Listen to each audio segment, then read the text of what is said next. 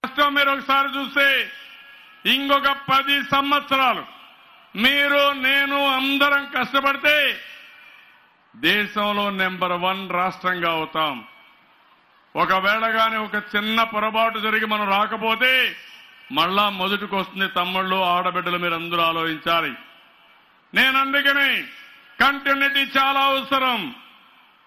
ఇది చారిత్రక అవసరం. 25 మంది ఎంపీలను మీరు గెలిపించాలి. అప్పుడే ఢిల్లీ మన మాట వింటుంది. అదే మరి అన్ని అసెంబ్లీ సీట్లు మీరు గెలిపించాలి. మెజారిటీ ఉండాలి. మామూలు మెజారిటీ కాదు.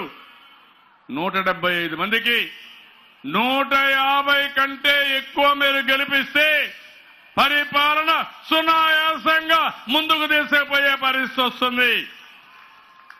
అదే మీ దగ్గర నుంచి ఆశిస్తున్నా.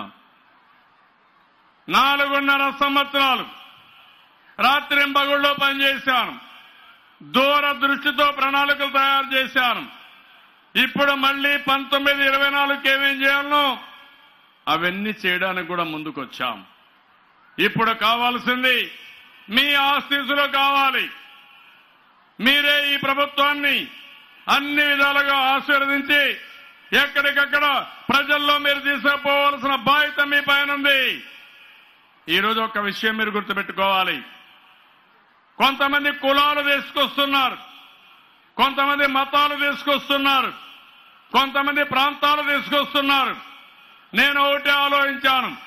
మానవత్వమే నా కులంగా, నా మతంగా, నా ప్రాంతంగా నేను స్వీకరించి అన్ని వర్గాలకు న్యాయం చేశాను.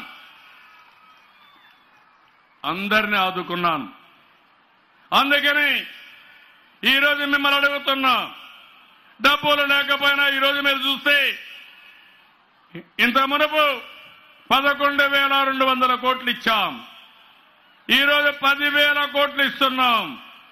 డబ్బులు లేవు కాబట్టి వచ్చే ఆదాయాన్ని కూడా మీకే ఇవ్వడానికి ఫిబ్రవరి 1 తారీఖున 3 రోజుల్లో 2,500 రూపాయలు ఇస్తున్నాం. చెక్ ఇస్తున్నాం. ఇమీడియట్ గా బ్యాంకులో మీరు వేసుకోవచ్చు. మార్చి 8వ తారీఖున ఆ డేటుతో 3,500 రూపాయలు ఇస్తున్నాం. ఏప్రిల్ 5వ తారీఖు డేటుతో 4,000 రూపాయలు ఇస్తున్నాం. అంటే మళ్ళా మీరు ఎవరి దగ్గరికి పోయే పని లేదు. చెక్కులు మీ దగ్గర ఉంటాయి. డేట్ వస్తానే మీరు బ్యాంకులో వేసుకుని ఆ డబ్బులు తీసుకునే అవకాశాన్ని మీకు కల్పిస్తున్నానని మరొక్కసారి మీ అందరికీ విజ్ఞప్తి చేస్తున్నాం.